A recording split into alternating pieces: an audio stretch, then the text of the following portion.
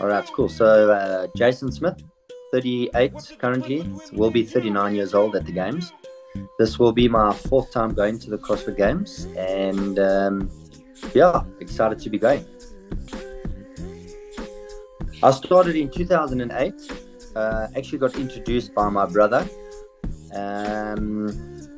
And then, just from there, I got hooked. I was always involved with the gym, so the normal Globo gyms. But from the day I started CrossFit was the day I cancelled my gym membership. And I just loved the whole aspect of CrossFit and the competitiveness and everything, which was really in my wheelhouse. So it was from the get-go, I just loved the sport. In 2008, I think there were only about maybe 3 or 4 CrossFit boxes. It was very new. And then I think it only started really taking off in about 2010. A lot of affiliates started affiliating with CrossFit, and then obviously when the regionals started in 2011, there was a lot bigger pool of people that competed. So it was very new in South Africa in 2008. I started competing from 2009.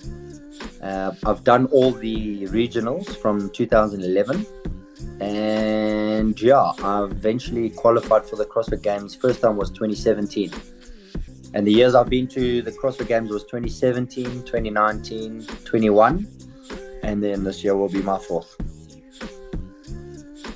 2017 I finished in 10th.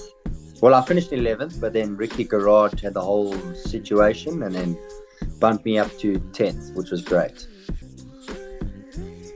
So I've always programmed for myself. Always done my own programming. We opened up a CrossFit gym. We started in 2013. So we've been running that. But all the programming, everything, I do my own. I do myself. I train with my brother, and there's a few other guys in the gym, which I do programming for as well. So I've always done my own program. I've always seen different aspects or different workouts from different programs that I've included into mine, but I've never followed one specific program from someone else. It's always been my own stuff. By the time I'd gone to the CrossFit Games in 2017, I had done it for 10 years already. So, and I had a good base or background from training at gym. I did a lot of sport, raced motocross, played a lot of soccer, some rugby at school. So I had a good fitness and strength background when I started. But obviously when training and stuff, I always obviously watched the CrossFit Games. I saw the workouts and always tried to include that into my training. And I think from doing that, it actually made me better at the CrossFit Games when I eventually went there.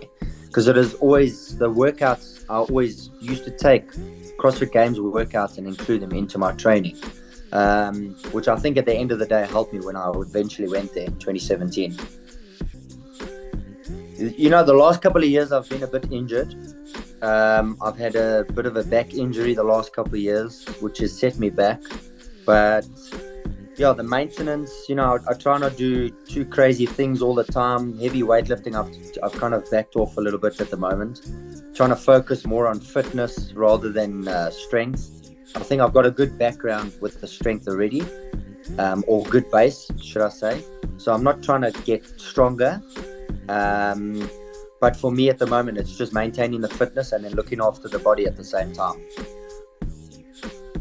Yes, so I was actually undecided the whole time whether I was going to go individual or masters.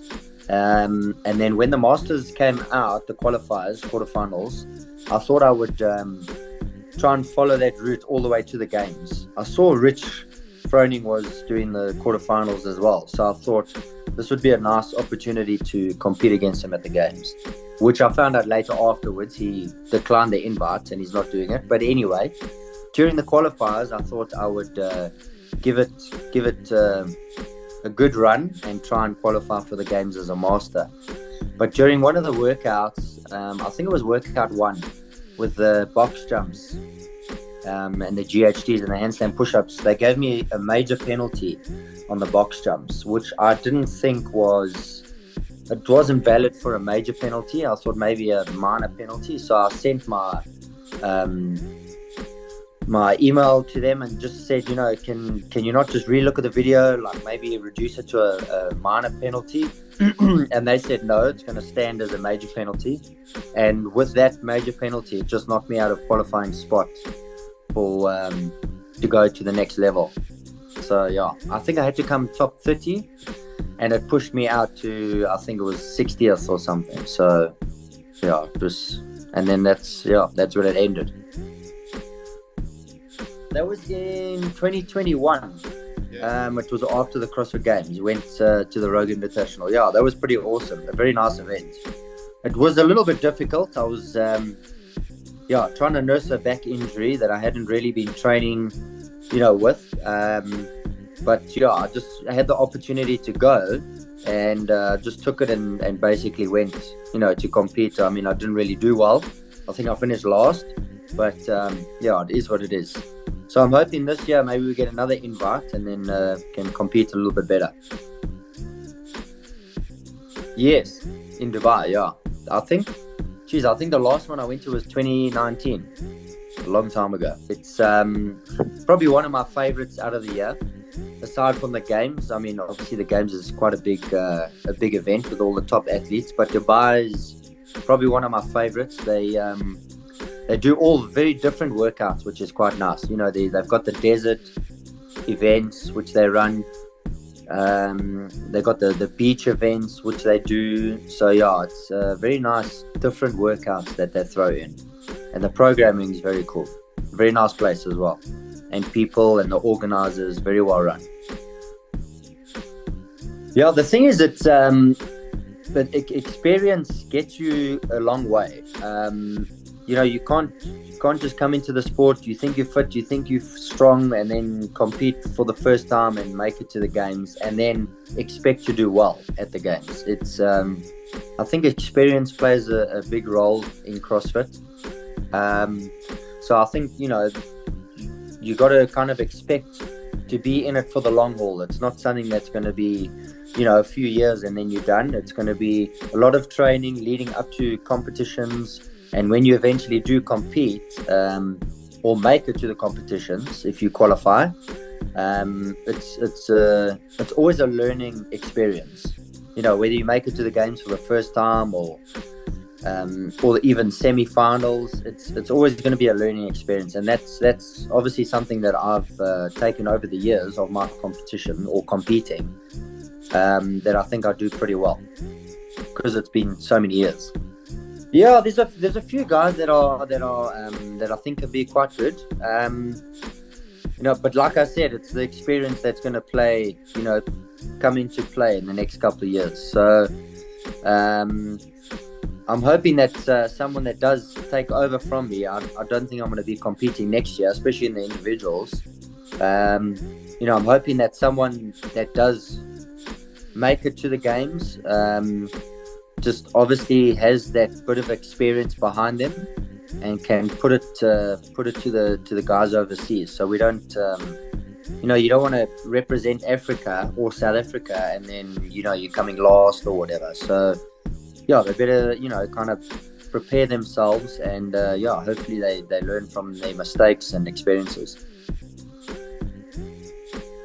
I'm not sure, maybe team, maybe masters. We'll see how it goes. I haven't really made a decision yet, but we'll see how the body and everything's feeling next year, how we can go. Yeah, I think, in the next couple of weeks, I'm just going to just look after the body and maintain the fitness, try and pick up the strength a little bit in the next couple of weeks.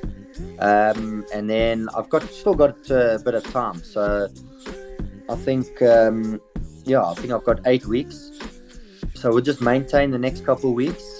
And then I'll probably pick up the intensity in July because we've got about 3-4 weeks in July before the competition. So that I'll start pushing quite hard next month. But for now, it's just a little bit of maintenance and picking up the strength.